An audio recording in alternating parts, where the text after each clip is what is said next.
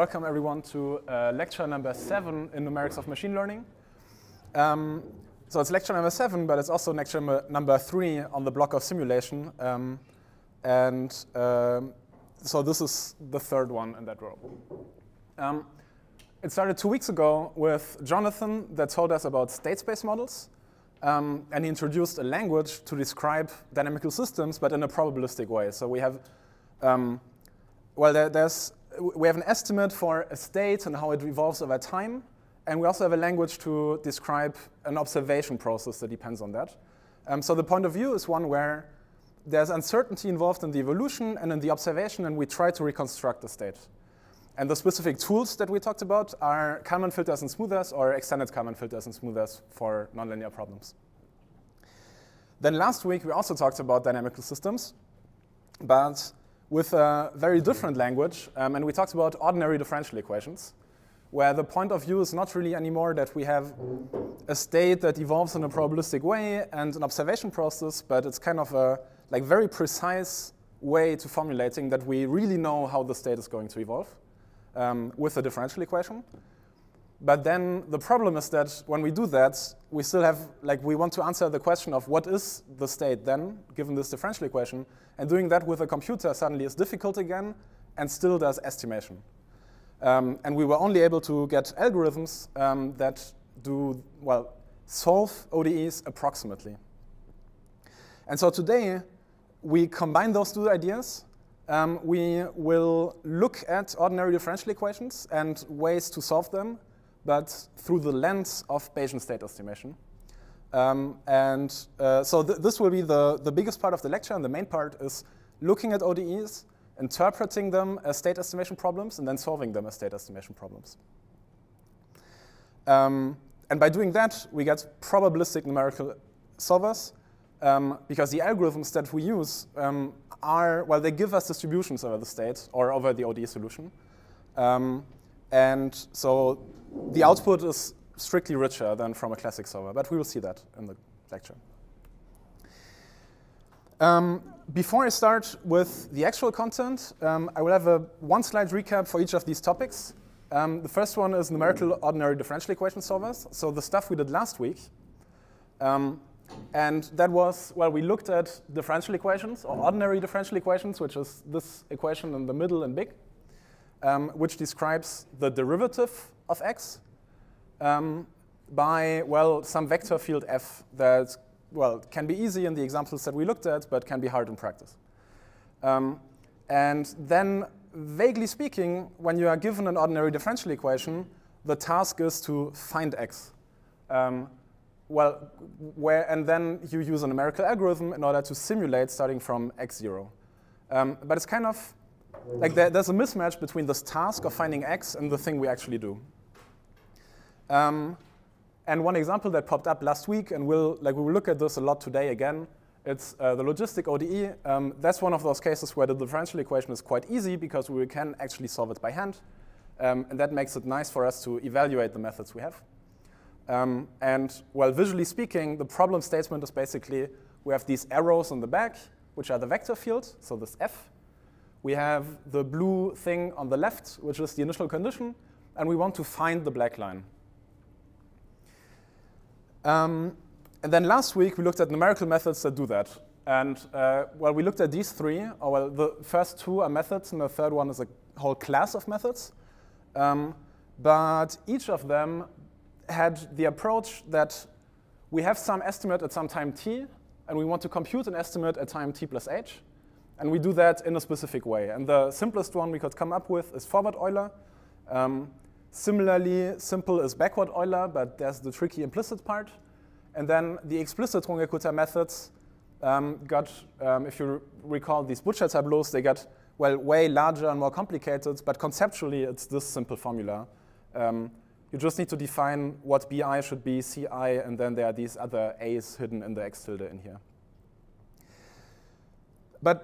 So there's a mismatch between what we do and what we want, because I said we want to just find x, and what we do is we call it x hat now because it's wrong. So fundamentally, these methods they try to find a quantity. They cannot find the quantity, so they approximate it. Or when we switch up the vocabulary a little bit, they estimate the true solution, and they provide a single x hat as an estimate. And they don't just estimate it like randomly, they estimate it by, well, from some information, for example, by evaluating the vector field. So you evaluate the vector field, and thereby you update or you extend your estimate to a future time point. And that's the point of view that we will have today. And estimate really means there's an error, and the error depends on the step size. I think we've seen that last week also. So if we make the h small enough, then the solution gets better. If we would be able to make the h infinitely small, then we get the actual true solution, but we cannot. And well, depending on the h, we have either a very noticeable error, as here on the top. Here in the middle, we still see it. Here on the bottom, we cannot see it anymore in this plot, but there's always some error somewhere. And so fundamentally, numerical ODE solvers try to estimate a quantity. They will be wrong also, so they will never be completely correct about the thing they return. There will be an error, and they estimate x by using some information, in this case, evaluations of the vector field. And this kind of, once more, sets the whole motivation for, well, when we see that numerical ODE solvers do estimation anyways, we might want to phrase it as an estimation problem and solve it as an estimation problem. And the tool we use is exactly what we did 2 weeks ago, Bayesian state estimation. And just to briefly recap it and to refresh the vocabulary and the notation that we had, we looked at nonlinear Gaussian state estimation problems where x is the state, the lowercase x here, and y are observations. And well, we first write down kind of a generative model of how we think x and y behave. And we do that by specifying an initial distribution and a prior or dynamics model that describes how x evolves over time. Then we specify a likelihood or measurement model or observation model sometimes that explains how y depends on x. And then we are given some data, and the task is now to do inference, which basically means describe what we think x is, given the fact that we observed some data. And there were kind of two tasks that we looked at last week, but then there are 2 more things hidden in the algorithm. Basically, we have the filtering distribution that we looked at a lot, which is basically estimating the current state given all information that we have access to right now. And the smoothing posterior, which is estimating x given all the data. And then, well, to compute these, at some point, we do compute these prediction estimates. So basically estimating a future state given current information. And there are these likelihood terms hidden in there, which gives us an estimate of the next observation that we might see. And these quantities on the right, we can compute with quite simple algorithms, so the extended Kalman filter and extended Kalman smoother, which have some, the building blocks of a predict step and an update step. We don't need to go through the formula, but it's quite nice to see that the predict step is really a 2-line thing, and the update step is a 5-line thing. You could even make it less, of course, and just make things less readable. But it's conceptually quite a simple algorithm and simple to implement. And the smoothing is similarly complex. And so, yeah, I said it before, and I will repeat this point often today, but we combine these 2 approaches. So we combine the methods from the last slide that we saw in order to solve the problem from the first slide to get probabilistic numerical ODE solutions. And one motivational quantity is this one, because that kind of describes the kind of thing we want to have in the end. And it also shows you how to phrase the numerical ODE solution as an inference problem. Because instead of saying that we want to find an x that fulfills the ODE everywhere, which we cannot compute anyways, might as well specify the thing that we might be more likely to compute. And that is, we want a posterior of a x of t that satisfies, the initial condition, because we look at initial value problems, so we want x0 to match the given initial condition. The x subscript 0 is given. And we want to fulfill, satisfy the ODE, but we relax the whole thing and satisfy it only on a discrete set of points. And the motivation for that, maybe go back again, we only evaluate the ODE on a discrete set of points anyways. So all of these methods that we looked at, like we always go from t to t plus h in some sense. We never look at the continuous thing or condition on the continuous thing, which is why we make it part of our problem statement to say, well, given a discretization, I want an estimate of the output. And because I told you that we're going to use the stuff from 2 weeks ago, well, that motivates the fact that we want to do Gaussian filtering and smoothing. And the reason for that is, of course, not only because we did it in the lecture, but because it's a fast algorithm. It does inference in O of n time. And well, Runge-Kutta does that too, so we want to be a bit comparable.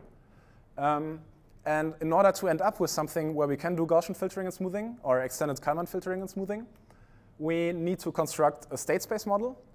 Because, well, as you've seen on the recap, once we have the state space model, we know what to do. So the main job will be to build up a state space model that, once we solve it, gives us a quantity of this kind.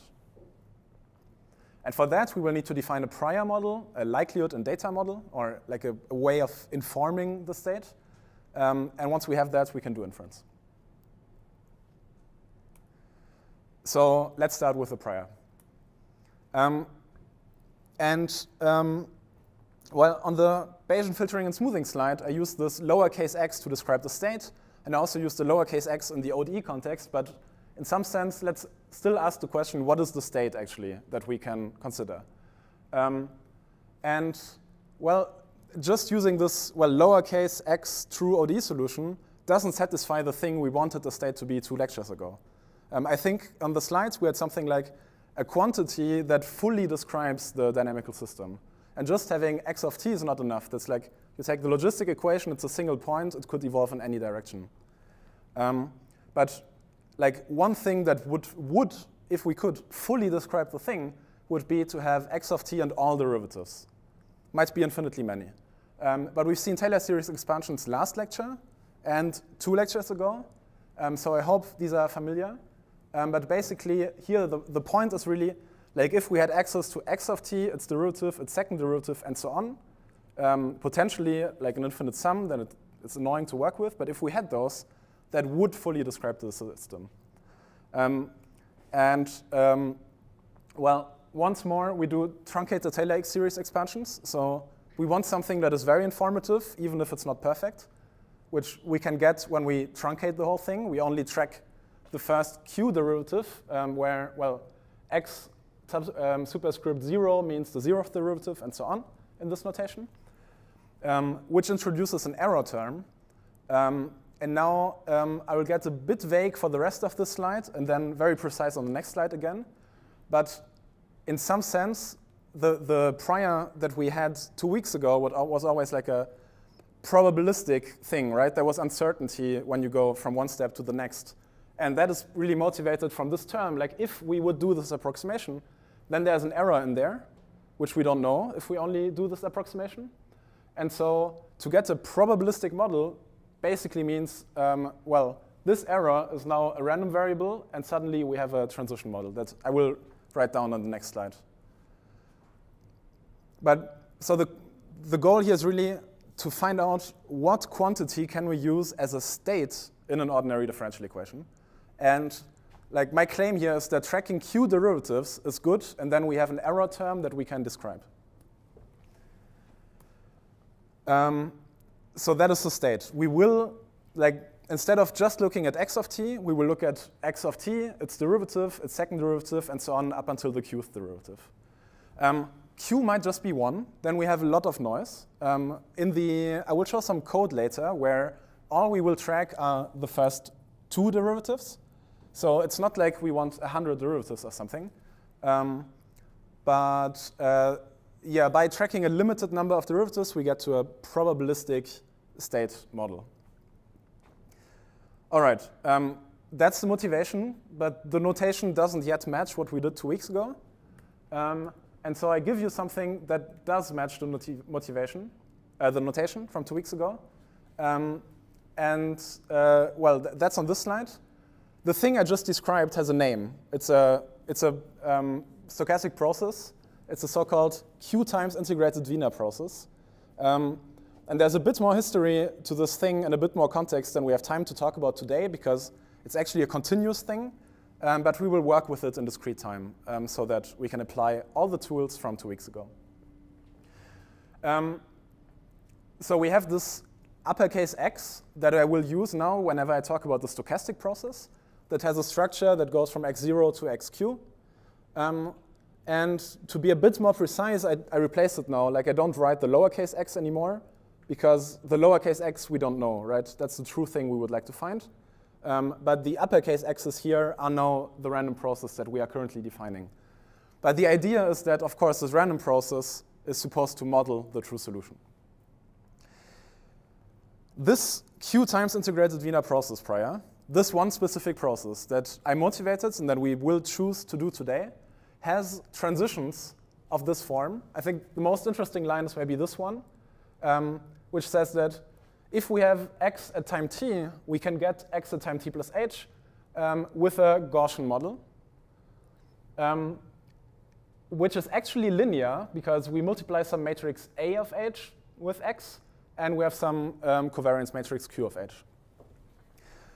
And the Q times integrated Wiener process, apart from the Taylor series approximation motivation, is also quite convenient because this A of h and Q of h are known in closed form. The formulas look a bit annoying, but like they are, you can implement this and you can build up these matrices. So it's actually quite convenient. And so this object is now something that we can work with and that we will. And the AH of QH, yeah, I told you the formula looks a bit annoying, but when you look at the thing in 2 dimensions, then suddenly it becomes quite structured. And AH is this upper triangular matrix with, well, actually only diagonal terms, so ones everywhere here, h squared half, which might remind you of the Taylor series coefficients, and that's where A comes from. And QH, well, has a similar structure, not the same, but again, like written like this, it's quite easy to write the code for it. And we will actually see the code for it. All right, so this is our prior model.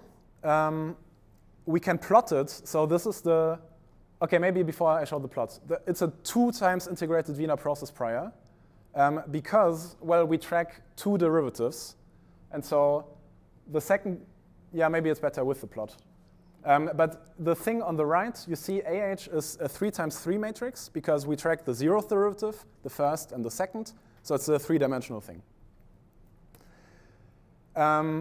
If I plot this process, x of t, then I get these 3 subplots, basically.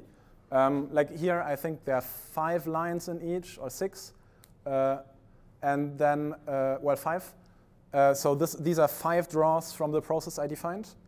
And maybe that visualizes why it's called a 2 times integrated Wiener process, because the second derivative is a Wiener process, which you might have heard before. Maybe you've heard Brownian motion before. It's the same thing. So this is this weird random walk. If you integrate that version, you get these. And if you integrate that one, you get the top plot. Or going the other way around, if we take the green line from the top plot, we compute its derivative, then it is actually this green line here. If you compute its derivative, then we get the, well, not so nice line down here. And, well, that is why it's called a 2 times integrated Wiener process.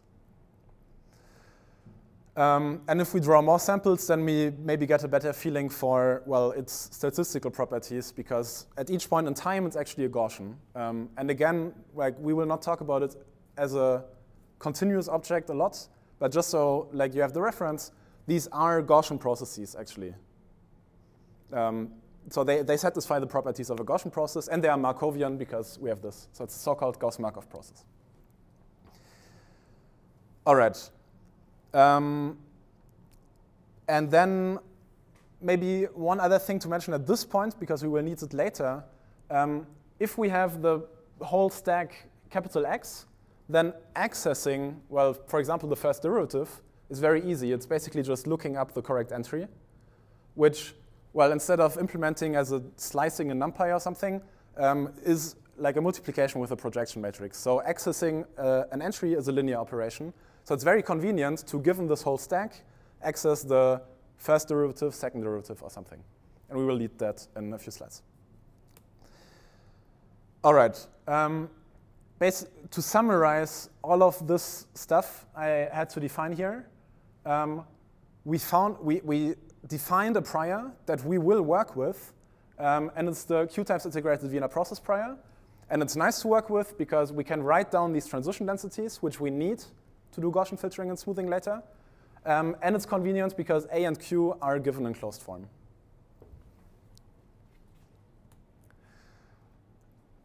And so the other part that we need, it's 2 bullet points formally, but like conceptually it's really the same, and we will see why.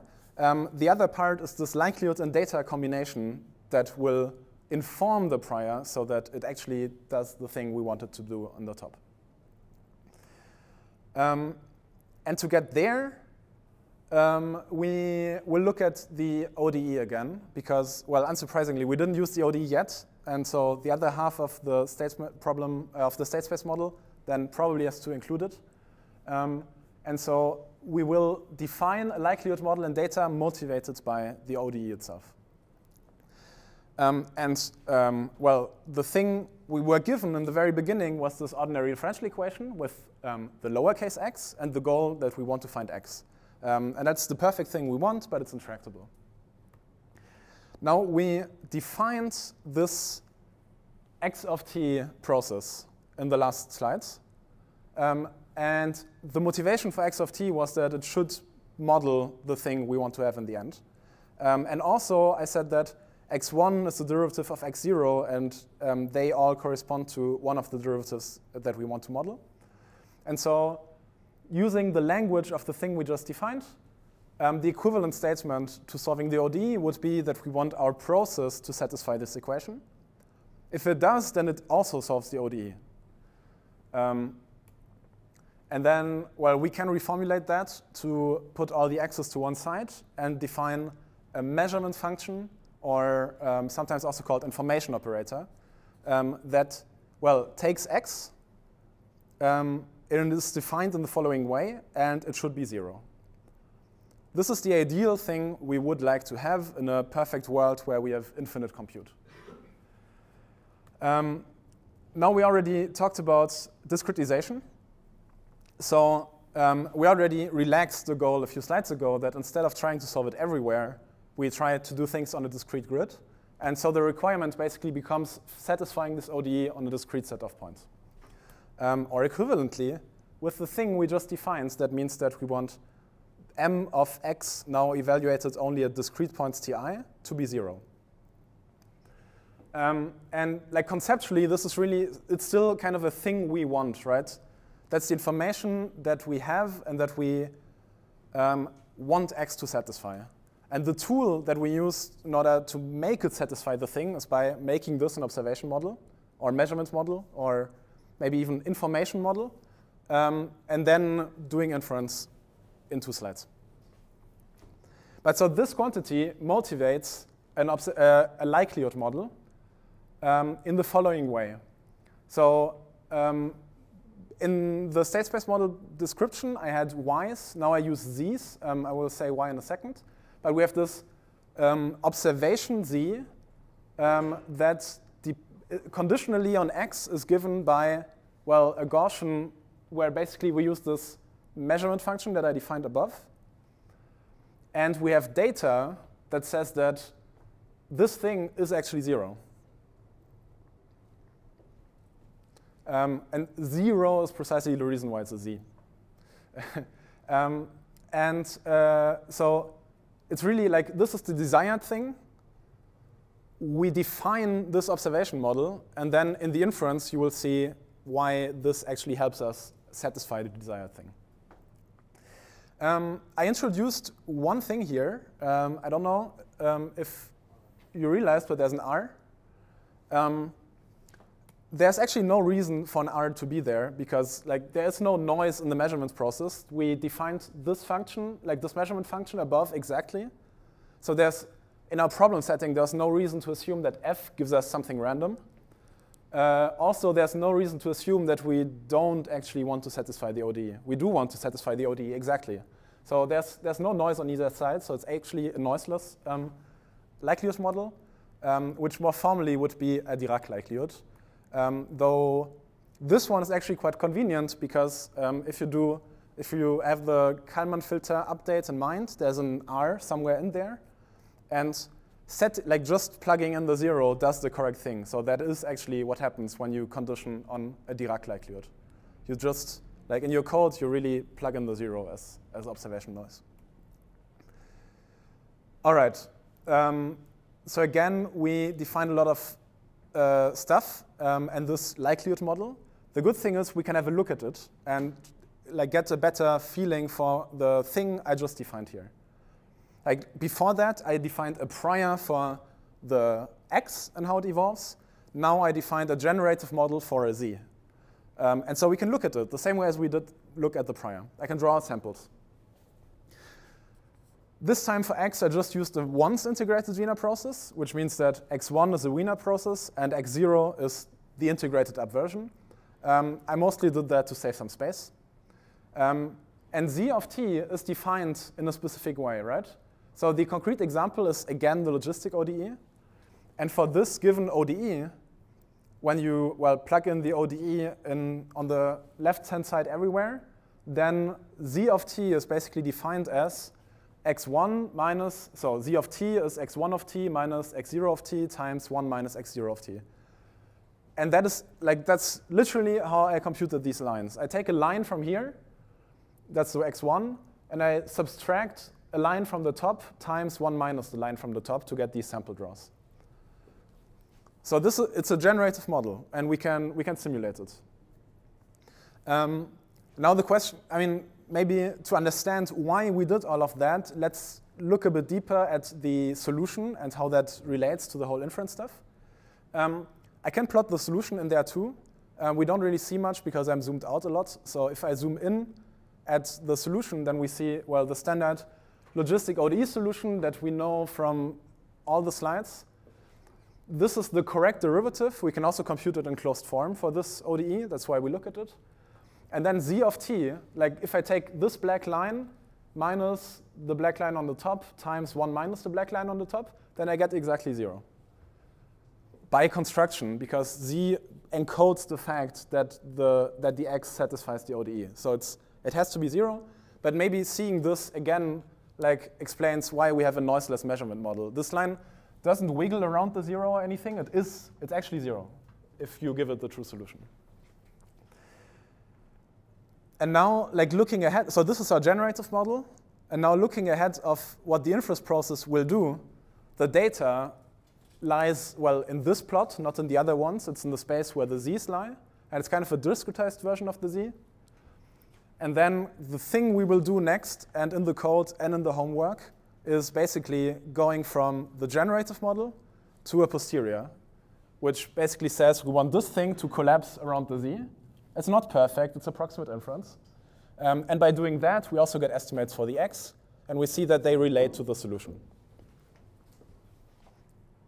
So I hope that this clarifies why we go through the trouble of setting up this generative model in this way, because it allows us to go from here to here. And the thing we get out is kind of an ODE solution. And that's what we will do in a bit more detail in the next few slides.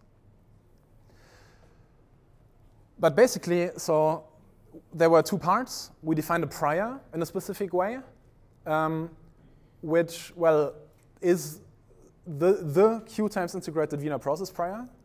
It's a class of priors in some sense, because there's a Q that we can choose.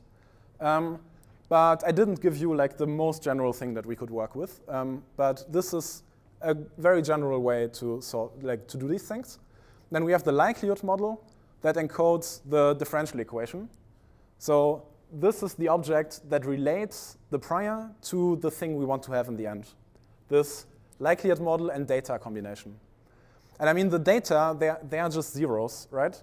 But in order to really get to this language that we introduced 2 weeks ago, we have to define all these quantities so that we can do inference.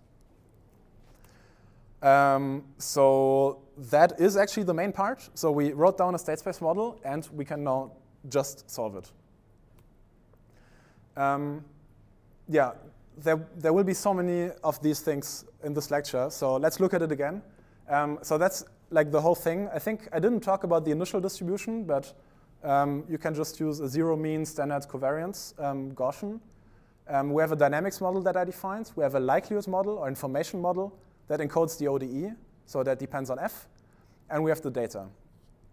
There's one thing I didn't talk about and that we still need to do or to add in order to actually solve the problem that we're given. Does anyone see what's missing?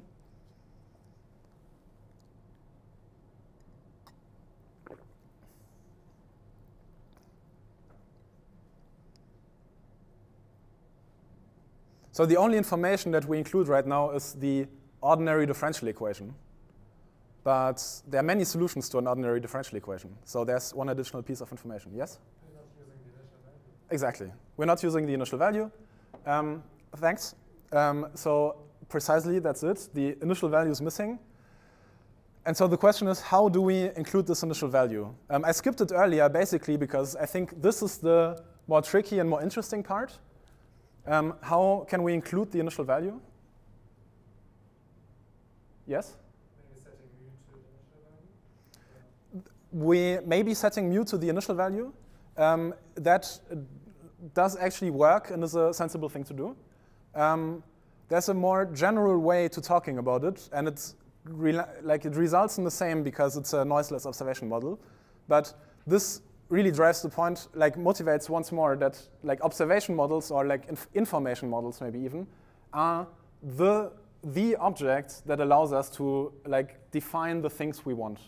And we will do that a lot. So the way we can include the initial value is by just defining another measurement that depends only on x0. So on x, the full stack of all the derivatives that we track. It actually evaluates only the zeroth derivative, and the data point we have is the initial value itself.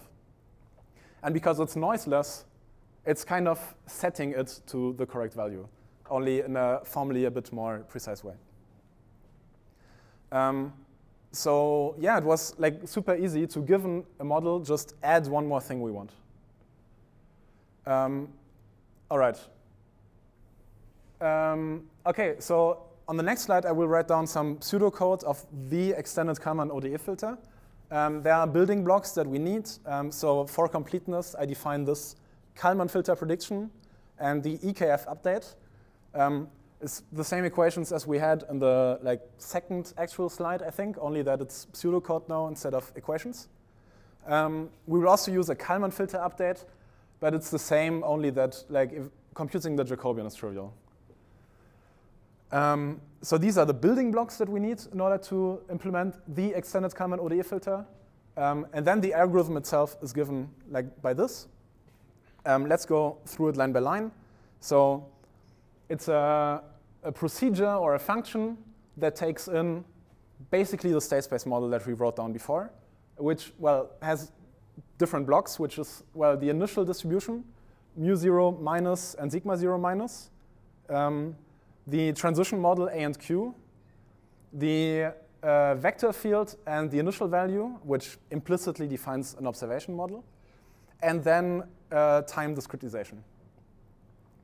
And then the algorithm, first does this initial value, because, we start at time 0, and then we have this, we need to satisfy the initial value first, which is a Kalman filter update, so that maybe that explains also why we have mu0 minus and sigma0 minus, because there is an update that we do first.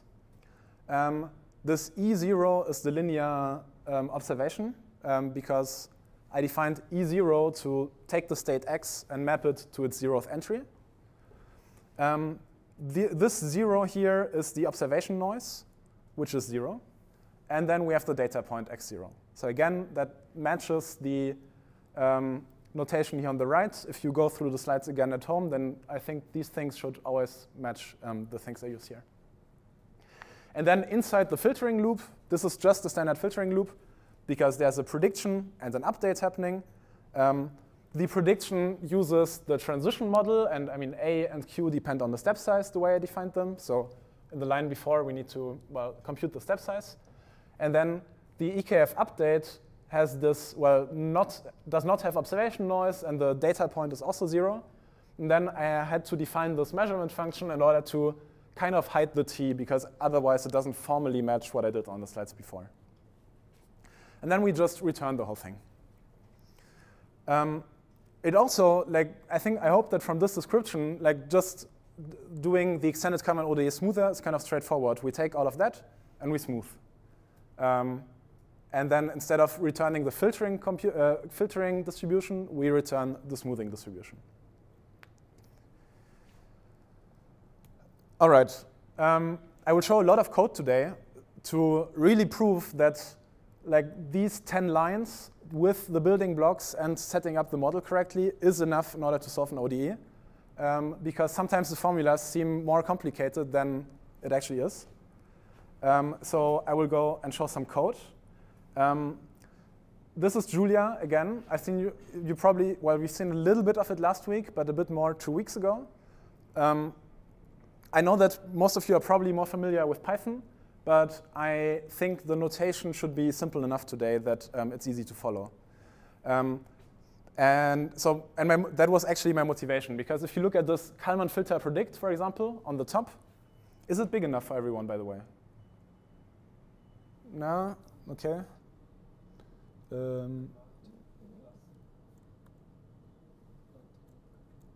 Command plus? Yeah. OK, then I have to scroll a bit more, but it should be better, maybe. All right, so this Kalman filter predict that I wrote down here, I mean, it's 2 lines in the return statement, and it takes 4 arguments, and it's exactly the same as in the slides. And this will also be the same in the code, mostly. So I have these building blocks, and maybe so you don't I don't hide stuff. There are some imports above, but yeah. And then I have these building blocks that I need to define first in order to build the extended command ODE filter. There are these command filter prediction, command filter update, extended command filter update. Maybe if you come from Python, then this is one of the things that might be a little bit surprising at first, but it's just a transpose. And this divided by s, I think you've also seen 2 weeks ago. It's multiplying with the inverse, but in a numerically more stable way, because it solves a linear system. And I use a package to do Jacobians. Yeah. But so these are the building blocks that we have. And then the actual algorithm that will be run in this notebook is this extended command ODE filter. So it has the same name as in the slides. It takes in the initial value and initial distribution, the transition model, the initial value problem, basically. So the vector field f and an initial value x0, and a time discretization. I also pass in the e0 and e1 because from the inside it's not really you cannot figure them out from the inside of the function, so I just pass them in. And then the algorithm itself consists of, well, mostly the blocks that we saw on the slides, which is one update on the initial value here, so on x0 basically. And then inside the loop, there are these 4 lines that we've seen in the slides. So computing a step size, doing a prediction, defining a measurement model, doing an update, and then just returning the whole thing. So this is, I think, closely matches the pseudocode that we've seen before. And so we will solve a logistic ODE again. You've seen it before. So I define a vector field. I define the initial value, time span, and the true solution looks like this.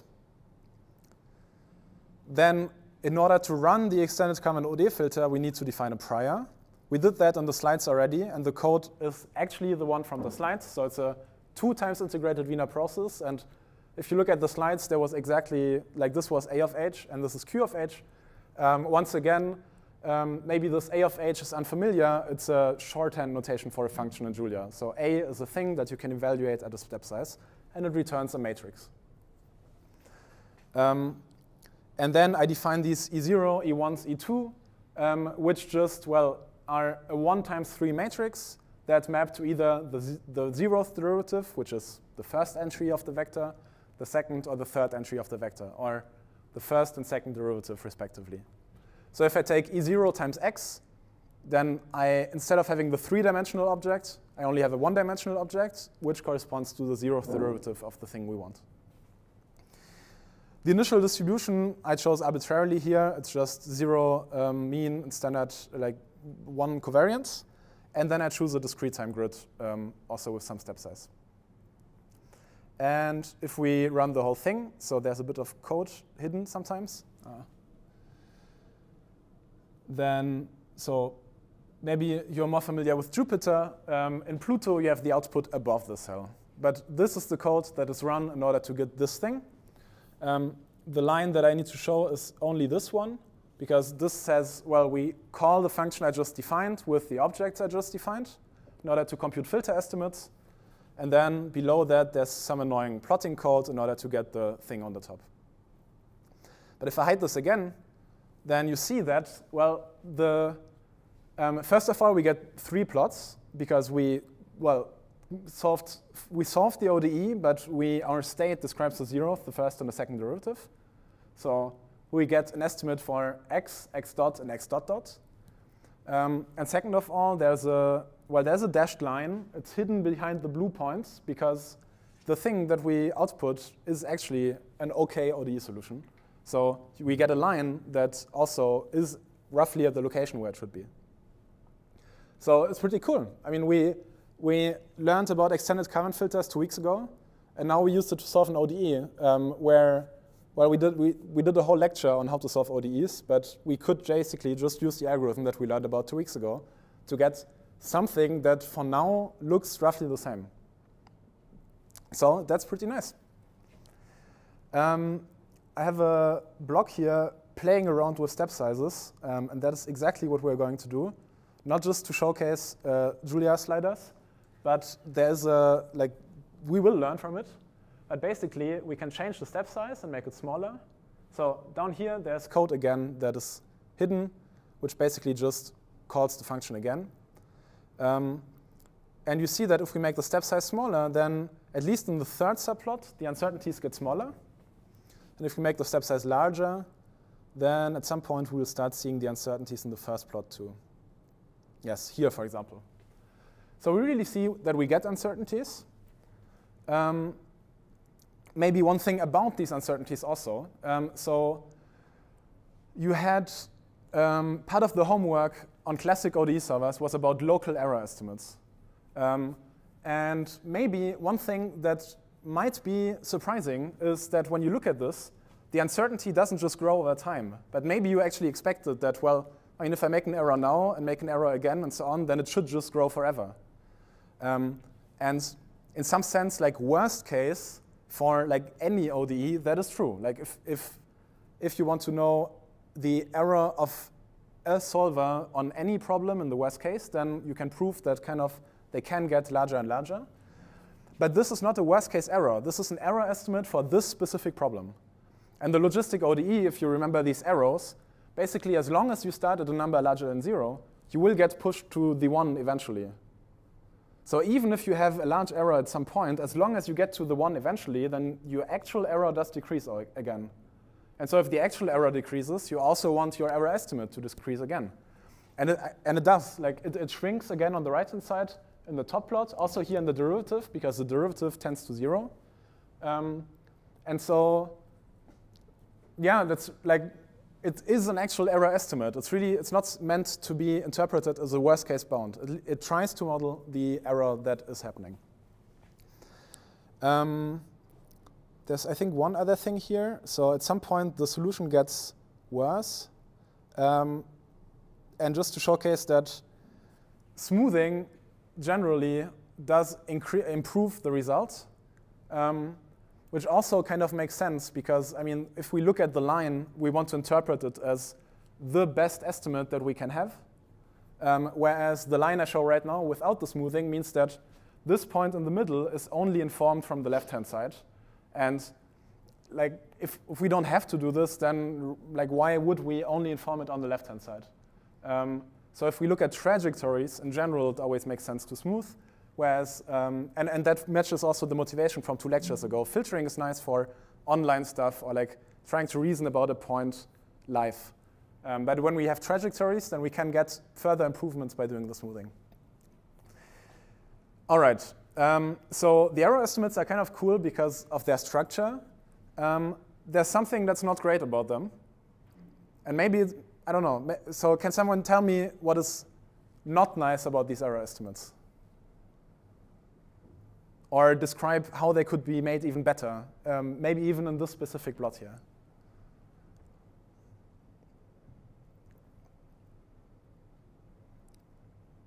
So the blue shaded area is supposed to be an estimate for the error, the numerical error that the solver does. And the numerical error here is, well, the mismatch between the blue line and the black dashed line. So the area is like this, but the actual error is like this. So basically, the error estimate is way too large in some sense. I mean, it would be a much better error estimate if it barely covered the black dashed line. And that's like coming back to the whole motivation and why we're doing this. Part of the motivation is that we want to have error estimates. So we want to have an answer from our algorithm that gives an estimate of where the solution lies. And I mean, the estimate is fine, like, right? The black line is covered, but it is kind of underconfident. So we would like it to be more confident. Like the blue area could be smaller, and we would still be, like, it would still cover the true solution. So yeah, that's the answer to this thing here. The uncertainties are too large. They don't just seem too large, they are actually too large. And that is the thing we will have to fix now, and that we didn't talk about yet. But so this whole topic of making uncertainties more meaningful is also known as uncertainty calibration. And we will see that we will have to do that in order to get actual uncertainty estimates that mean something. And so for doing uncertainty calibration, there's a very simple reason on why the uncertainties were the way they are and why they are too large. And that is that there was one part in the prior that was kind of hidden on the way. And again, one of these things I didn't talk about so that we can talk about it now. And that is, there's a prior hyperparameter that we did not set.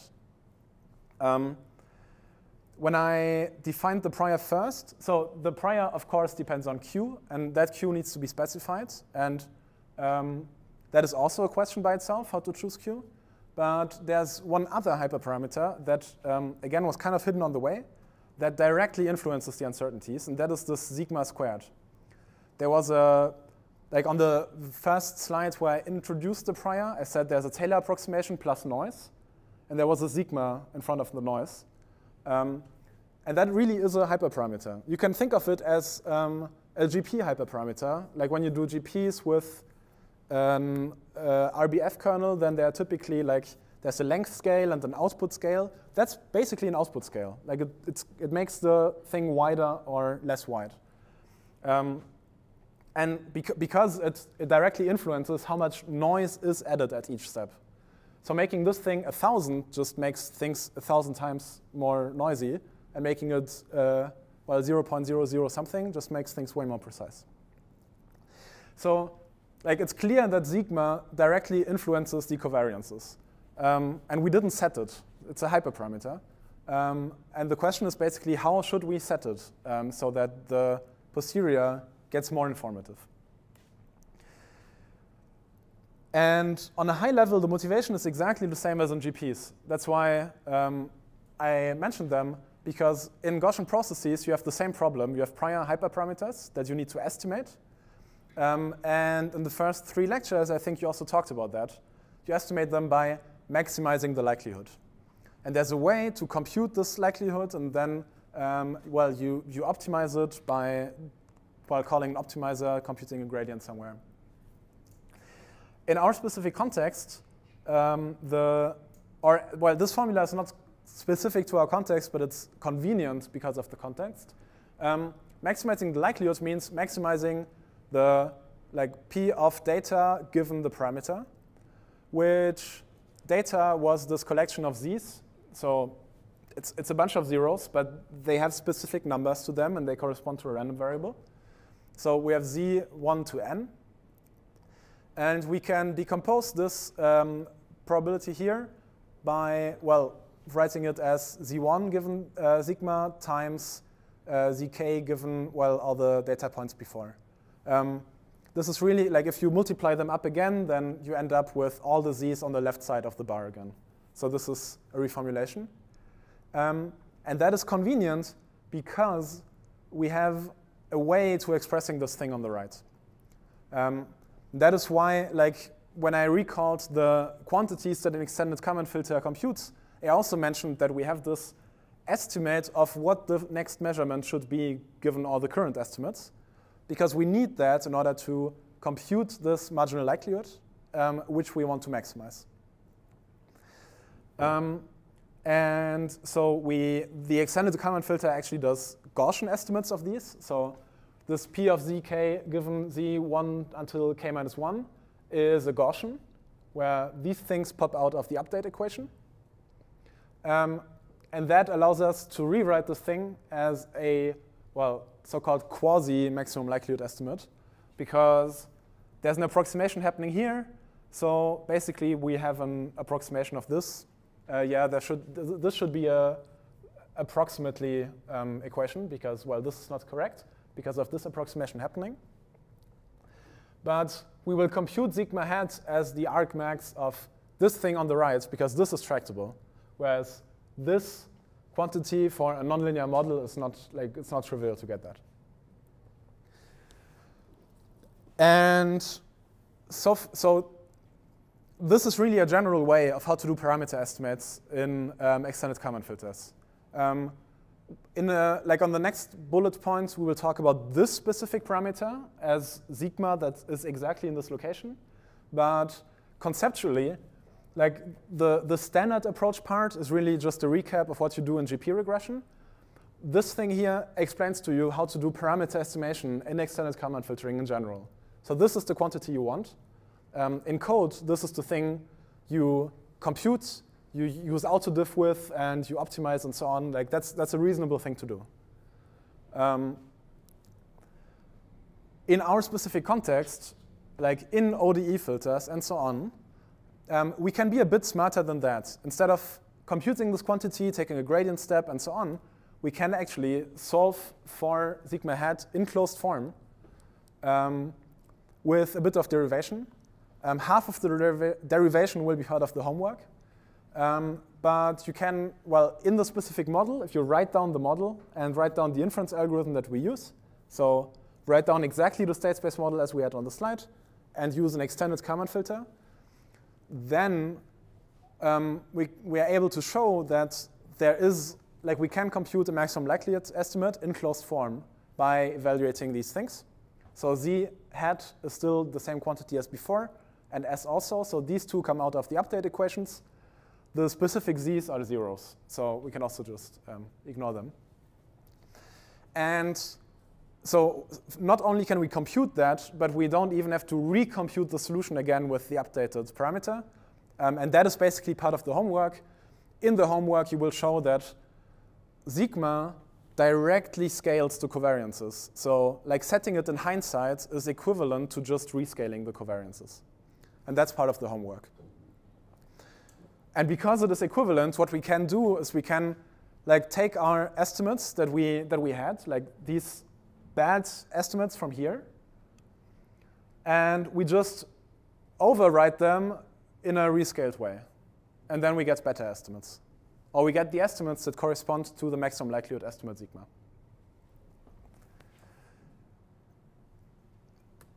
And well, we will visualize that and show that in code is also, again, conceptually quite simple to implement. We have these, so this is exactly as in the slides. I don't know why the resolution is a bit off. Yeah, OK.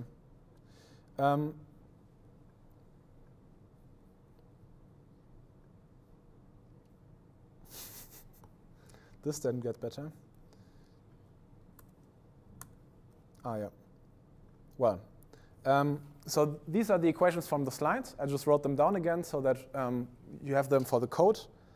I defined a new update function with this suffix cal for calibration.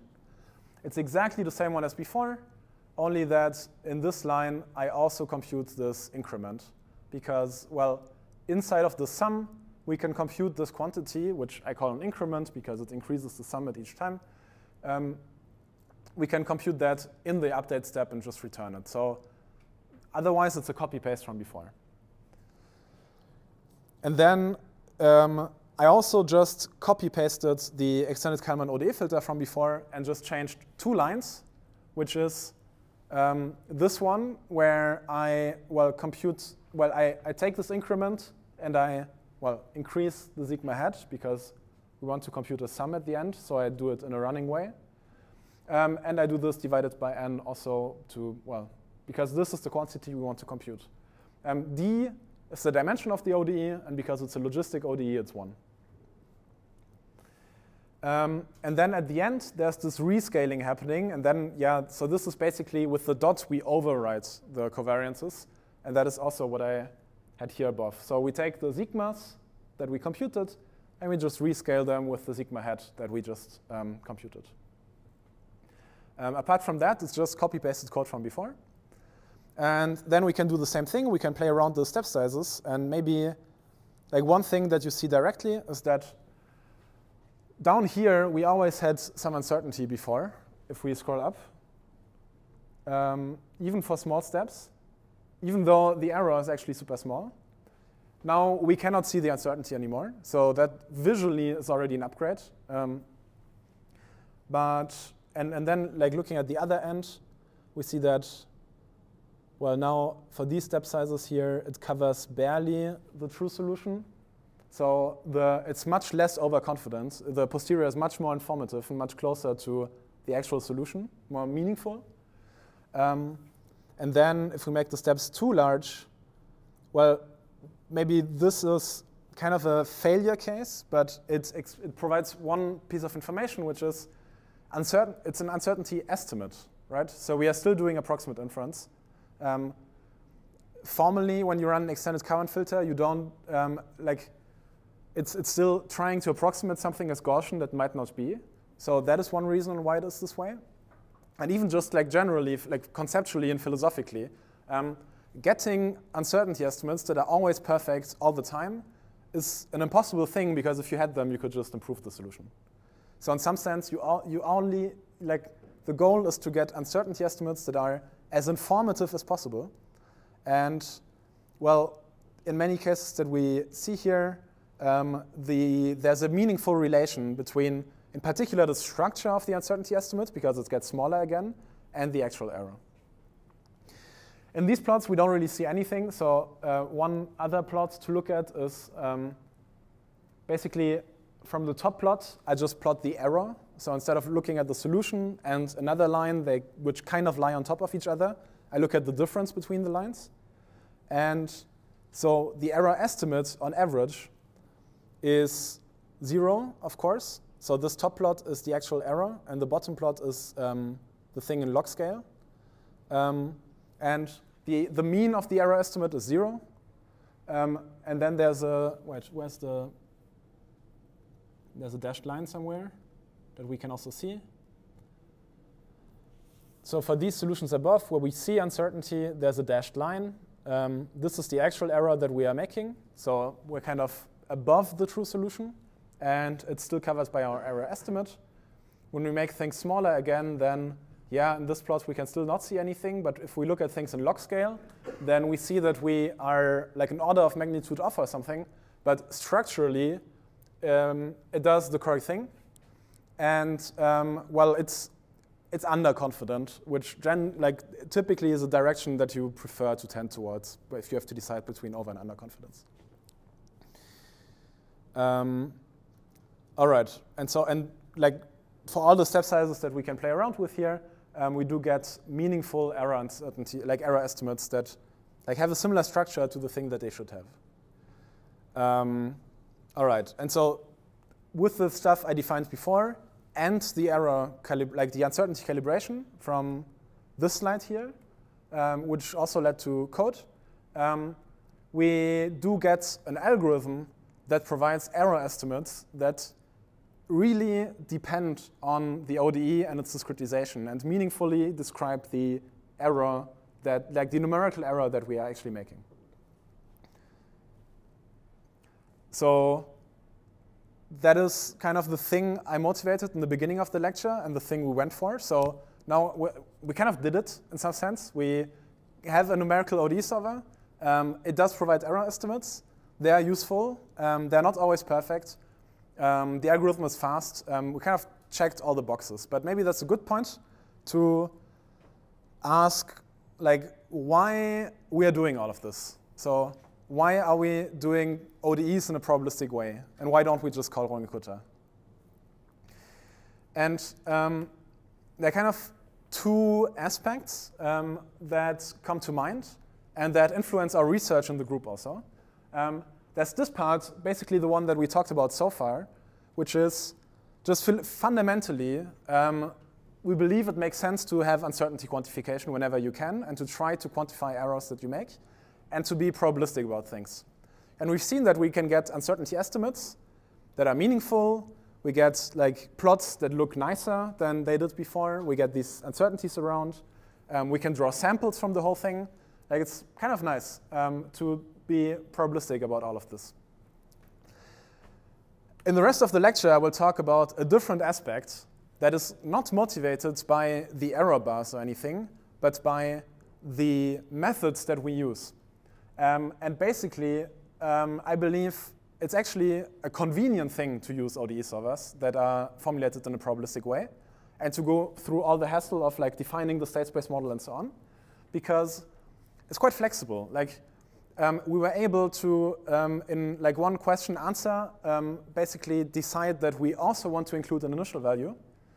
And in the rest of the lecture, we will just include other stuff that we would like to have and see how that leads to algorithms that we can run, computing things that we didn't even talk about yet with essentially the same algorithm. And there will be two examples, or two main ways where we'll talk about this. And well, yeah, so leave the space of solving ODEs a bit and look at all the things that we can solve now that we know how to formulate things in such a way that an extended common filter can solve them. And yeah, so this first example is really motivated to looking at other problems that are not quite ODEs the way we looked at, but similar enough that we can maybe figure out how to solve them. This is the stuff we did so far. So we had a numerical problem, which is an initial value problem. And we defined a state space model. And then we just ran an extended common filter with fairly generic code. What if we actually have this problem? It's a second order ODE. It does appear actually quite often. When you talk to physicists, they are often able to describe the acceleration of something because, I don't know, the something is a planet and it moves around the sun. And so you have physics that you write down and you get a description for an acceleration, but not for the velocity. So if we have this problem, how could we adjust the state space model to compute the solution to this problem? Does anyone have a suggestion of what we could do? Yes? Like for x0, we could make another observation. To include this x dot, you mean?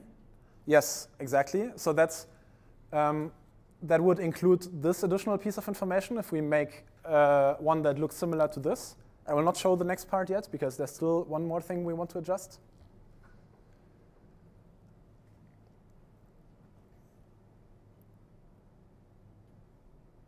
Yeah, again? Yeah, f must be also made depend on this one. So you mean adjusting the ODE likelihood here? Yes, exactly. So if you recall the derivation for this line here, we started from an ODE, then we replaced the lowercase axis with the uppercase axis with the correct superscript, and we ended up with this, where this is basically the left-hand side from the equation, that was the right-hand side from the equation. And if instead, in the beginning of the lecture, I would have started talking about this, I would have done, I would have said all the words would have been the same, only that the thing I would have written down is this one. So we start from the top, and instead of saying it should be an equality, I put all the things to one side and said that their difference should be 0. That's why there's a minus.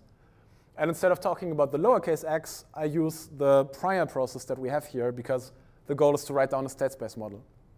And so the second order ODE from the top becomes a likelihood model or an information model that is defined as x2 now minus f of x1, comma, x0, comma, ti. The motivation for this quantity is exactly the same as before. Instead of saying, oh, we also need to add the initial value, I would have said we need to add the initial value and the initial derivative. So I just define this thing to make sure that x1 is actually equal to the initial derivative that we are given. And this is, again, something we can work with. Like, we can just run an extended command filter with some predict and update steps. And to prove that, I will show code again. It's again a lot of copy-paste from stuff we did before because not much changed. So in this block, we solve a second order ODE, a specific one, a so-called harmonic oscillator. But basically, there are only 2 lines that are changed from before. Exactly 2, which is we also do an update on the first derivative. If you compare this line and that line, then the only difference is that here the measurement operator is E0 and here it's E1 because first we update on x0 and then we update on dx0, which is the initial derivative. And then I changed the observation model, but I didn't even have to change the EKF update call because the EKF update was defined in a general way anyway. Like, it's this generic update building block that you could use to solve all the exercises from 2 weeks ago. But I did, however, redefine the measurements model as the difference between E2 times x minus f of E1 times x, comma, E0 x TSI, to match the thing I wrote here in the slides, like x2, x1, x0. And there's calibration happening again, because we always want to do that to get meaningful results. And now we can look at the result of all of this. There's code hidden again, but it basically just defines the harmonic oscillator and then calls the extended Kalman ODE filter 2. Please don't write actual software like this, but it's nice to be able to show that this is actually the only change we needed to do to the function by copy-pasting stuff. And, well, again, we get, well, a probabilistic output of our solver that provides an estimate of what the solution to this ODE should be. And if we take a very coarse grid, then, again, we make a noticeable error, but the error estimate is kind of in a similar scale. This is also quite nice to see, because the error in this case doesn't just go down to 0, because there's not like this attractor that we tend towards anyways. So the error really adjusts to the problem setting. Like, it really depends. Yes, one question? So I think I might miss it, but for the velocity, we don't have an equation. Right? Yes. So it's completely like inferred by the model. Exactly. Which is conceptually, so very good comment, maybe to repeat it. So the point was that for the velocity, so for x dot, we don't have an equation.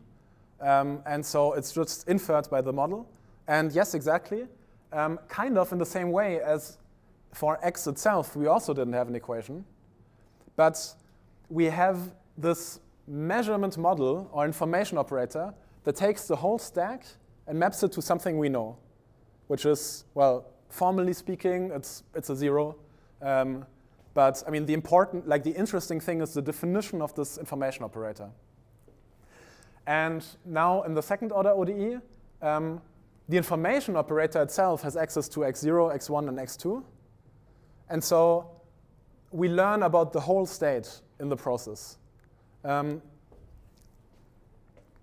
Exactly. And so therefore, the output that we get actually describes x, x dot, and x dot dot. Where, by the way, like, we also had an estimate for the second derivative when we solved the logistic ODE. And that doesn't even appear anywhere. But because our prior says that the second derivative is the derivative of the first derivative, which sounds obvious, but that's actually encoded in the prior model. Therefore, we also had an estimate for that earlier. All right. We can basically just solve other things now with similar motivations. I don't know if you ever heard about them, but they are differential algebraic equations. They can be written as done here in the middle in green. So it looks like an ODE. We have this m on the left. But we are not able to move the m from the left to the right because it's singular. So we cannot just multiply with its inverse. You could, for example, imagine a diagonal matrix that just becomes 0 at some point. So there are some equations that don't actually describe a derivative. They are algebraic equations. Therefore, it's called differential algebraic equations. And I think the standard examples always come from chemistry. So there are some chemists who care about them. But well, for this example, suggestions on which part of the state space model we can adjust to get an algorithm that we could just run. Yes? Exactly.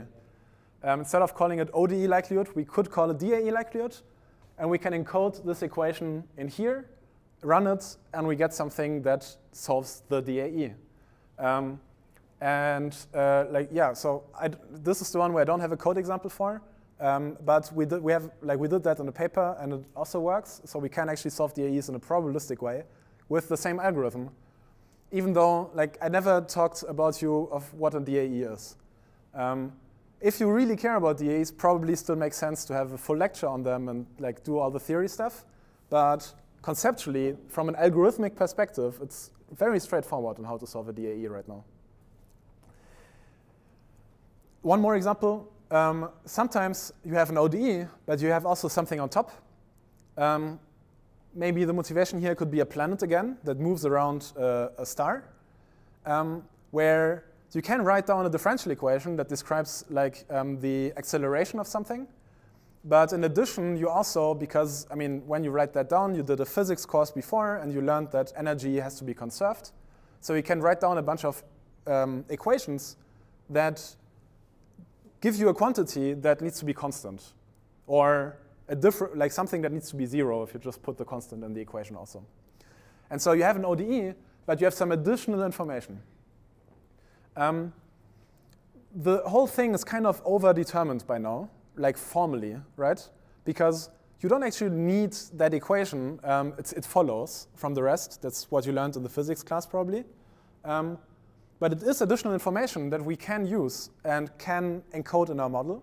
And also outside of probabilistic numerics, there are algorithms, people in classic numerical analysis sit down and define solvers that try to conserve quantities of a specific kind.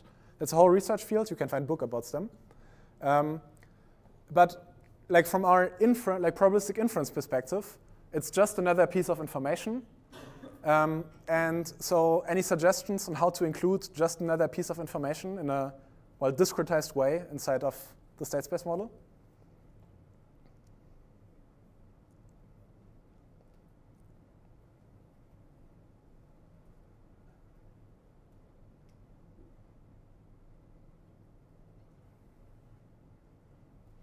Yes? Maybe we could do another observation. G from x derivative. Yes, exactly. Thank you. So we add another observation model. And algorithmically, instead of doing one update step, we do 2 update steps.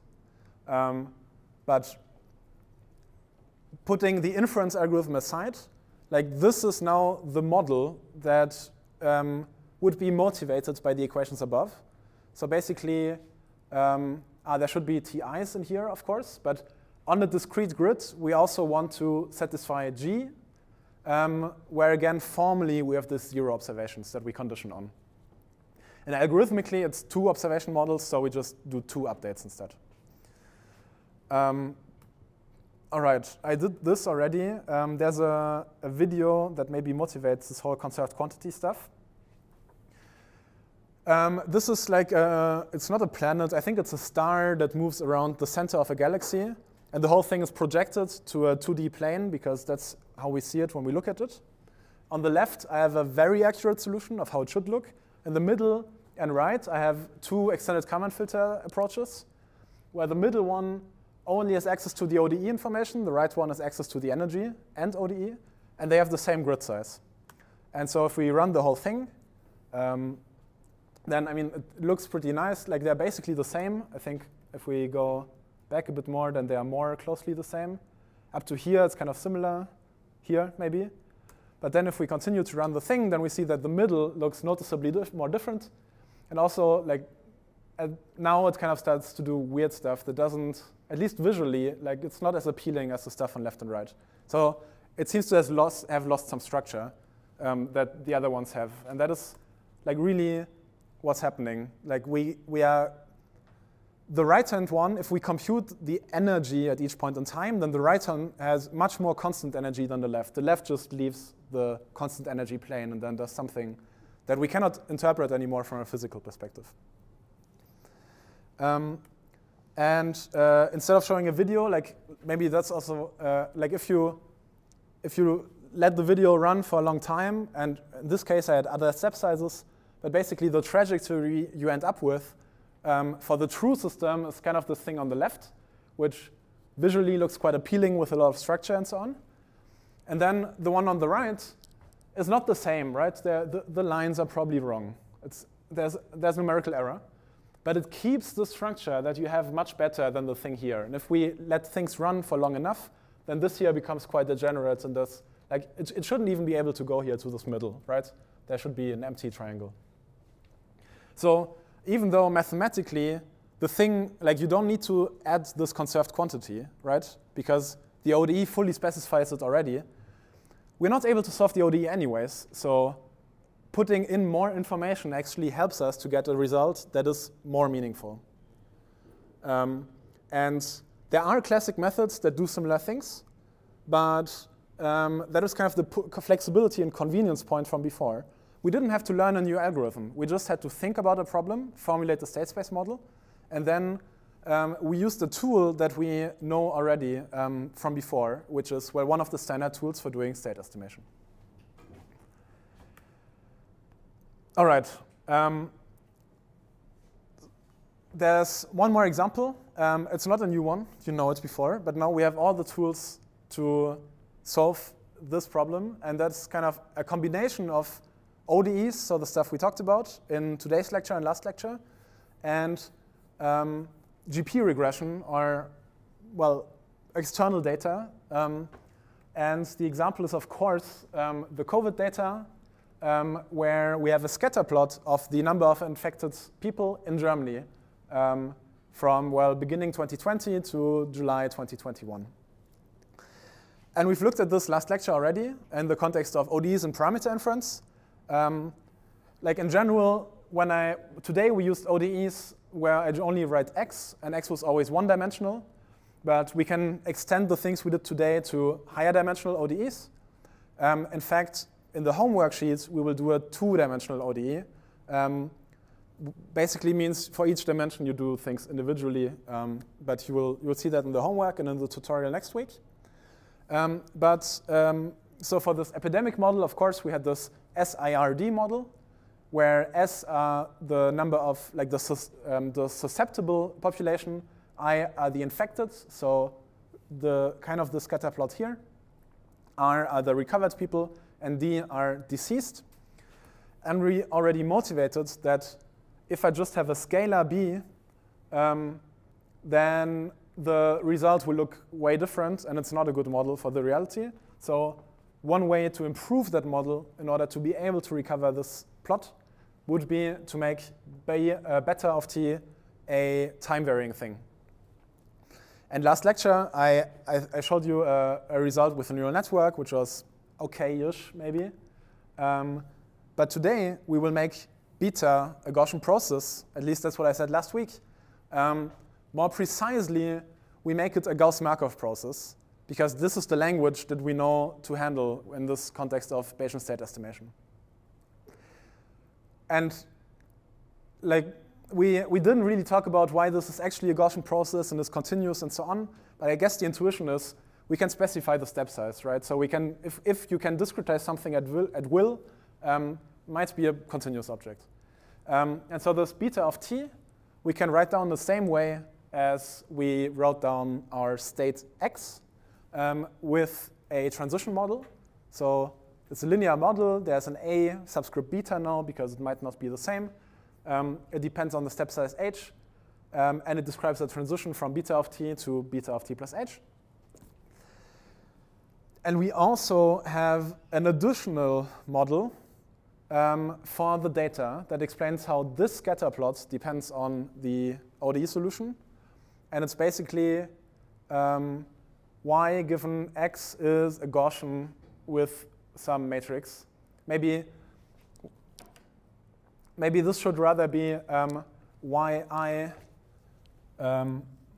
given, and then you have the stack SIRD, and that is, well, only the i's with some Gaussian.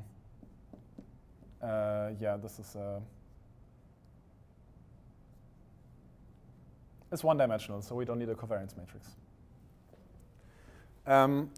Exactly, because I mean here, yeah, I didn't plug in the actual ODE, but X is this X is the solution of the ODE, so it's this four-dimensional object SIRD, and we measure only the i's in this plot, or in the code we can actually measure more of them.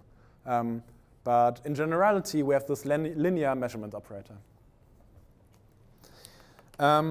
And well, we do the same thing as we did for the last bunch of slides, which is write down a state space model and then do inference. And you see these things get a bit more complicated and larger and harder to parse visually, which is why I made these 3 blocks. So there's a solving the ODE part, where, well, we also assume that we know the initial value. There's a data part, and then there's these beta that come in addition to the ODE solution itself. And so the first part is the prior for the ODE, where the x, well, is SIRD. So the capital X is supposed to be a model for the ODE solution, so for SIRD, and we track a bunch of derivatives with the same motivation as before. We have a model for beta, where, again, like it's the same language as we have above. It's only that, this is a Gauss-Markov process. It might also be a Q times integrated Wiener process prior. We can choose it that way if we want to, with some initial mean and covariance. And now we have a bunch of likelihood models, but 2 of them we already know before. This is the ODE likelihood, only that it not only depends on x, but also on beta, because the vector field depends on beta. We have the initial value likelihood, which says that x at time 0 should have a specific value. So probably like, well, the initial count of how many infected people and so on there are. And then we have the data likelihood, which is the thing I wrote down on the slide before that relates this ODE solution to the scatter plot. And actually, we've seen this in the last lecture also in the parameter inference context. We said that we measure the solution with some linear matrix H, because maybe we don't measure all the dimensions or something. And we also said that it's a Gaussian noise model. So we have 2 Dirac likelihoods, and we have this Gaussian likelihood. We can look at it in a bit more visual way. I think we've seen a bunch of these in the very first lecture and 2 lectures ago. It's this stuff here, but in circles and arrows. So we have a state that evolves over time, that is our prior. We have a latent force, which is also like where we also have a prior for it, a Gauss-Markov prior. Then we have this ODE that depends on both the state and the latent force, because x is an input and beta is an input.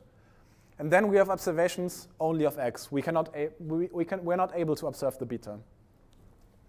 And the inference task that we will use an extended Kalman filter for is basically, given the black dots, what are the white dots? That is what an extended Kalman filter does. Only that like in the settings we had before, the first row doesn't exist and the last row doesn't exist. But in some sense, it's the same inference algorithm as before. In this conserved quantity stuff, we already talked about even having 2 observation models. So we do the same thing. Yes, there's a question in the back. The question is if it would also be possible to put beta in the state. Very good question. You're taking away my next slide, because I clicked somewhere. Oops. The next slide was basically about how do we implement that? And maybe the one reformulation that we can do to just make this simpler and more close to the thing that we already did before is exactly that. I mean, the x and beta kind of look the same. Z depends on x and beta, so might as well merge them. And so what we can do, I introduce x tilde. It's a stack. Well, in x tilde, there's x and there's beta, which means that mu 0 tilde and sigma 0 tilde are, well, the stacked version of the means and a block diagonal of the covariances. Same for A and Q. But we have, so this x tilde now contains all the things we want to infer. And the measurement model for the ODE now only depends on x tilde, same as the initial value, same as the observations. And to make things similarly visual, I redefined E0, E1, and E beta as the linear operations that access the correct entry, right? Because we will want access to the zeroth derivative that we need here in the vector field. We need the first derivative here, and we need beta here. So getting them out of x tilde is just a linear operation. Yes, there's another question? The A tilde and Q tilde, they are not stacked as block matrices. A tilde and Q tilde? Yeah, it's one matrix up there, then it's 0 blocks. Yeah, they should be block diagonal. Yes, yeah, exactly. Very good question. So same like same as the covariance, which is a block diagonal. These A and Qs are also block diagonal. But maybe it's good to mention that the filtering distributions we get out are not block diagonal, right? I mean, x and beta, they are correlated. There will be covariances after having done the inference. In the prior, they are not. All right. OK, so this is the thing that you have to write down in order to solve this COVID latent force inference problem in the way that we, well, have seen already in a bunch of lectures now. And the inference algorithm is like really, it's an extended Kalman filter and smoother. If you look at the paper by Jonathan and then also Nico Kremer and Philipp Hennig, then they defined this in the correct way, in a smart way. They choose the discretization of everything. But algorithmically, it's an extended Kalman filter and smoother. So the motivation is still, we define a state space model. We know how to do state space models because we know how to do extended Kalman filtering and smoothing. And then we end up with this thing, which gives us a posterior distribution of the same quality as an extended Kalman smoother gives always. We have a posterior both for I, because it's a part of our capital X state, and also for the betas, jointly from all of this data, where one part of it is the scatter plot, and the other part of the data was the ODE itself in one joint inference algorithm. And maybe it's also nice to mention that, so we only talked about inference algorithms, the extended Kalman smoother goes forward, backward once, and then gives a posterior. And so to get this plot, we had to do the forward, backward pass once. Which, in comparison to what I've shown you last week with this video that goes on for 1,000 iterations, is pretty nice. All right, so that's basically the content for today's lecture. We looked at ODEs from a probabilistic perspective, and I argued that solving an ODE is actually solving a state estimation problem, only that last week we didn't talk about it as a state estimation problem. But fundamentally, we try to estimate an unknown quantity, and there will be an error. So we want to be probabilistic about things. And we have the tools to do state estimation in a Bayesian way, in an efficient way even. And so today we defined a way to solve ODEs with extended Kalman filtering and smoothing, which leads to this whole class of solvers that are sometimes called ODE filters. And then I showcased that there is this motivation of, we want uncertainty estimates, and we want to be Bayesian about things, and the uncertainty estimates that we get are useful. But there's this whole different aspect that maybe sometimes doesn't get talked about so much, but it's also just sometimes very convenient to be Bayesian about things. And in this particular example, we've seen that by having this general inference algorithm, we can write down a generative model for a whole bunch of problems. Like, you know how to solve a DAE now, or at least like in practice with code, even though you never heard about it before, probably. And that is only because you know how to use an extended Kalman filter and how to implement it. Maybe sometimes in a slightly non-standard way because you have two measurements in the beginning or in the middle or something. But yeah, we know how to do that. And then that not only allows us to do to solve numerical problems, but also to do inference from data in a very efficient way that combines, well, physics and general external observations. So one summary of maybe this 3-lecture block that we had that ends with this lecture today is that in our minds, Bayesian filtering and smoothing is really the way that we can model or formulate dynamical systems and model them in a way that is like flexible because we can just add information if we want to. And well, kind of factor out the inference algorithm as something that we can take care of afterwards. So I thank you all for joining the lecture. Please take out your phone right now and do the feedback, like right now. I want to see people scan QR codes. And then, yeah, thanks for the lecture. I'm around if you want to ask questions. And then see you next week for partial differential equations.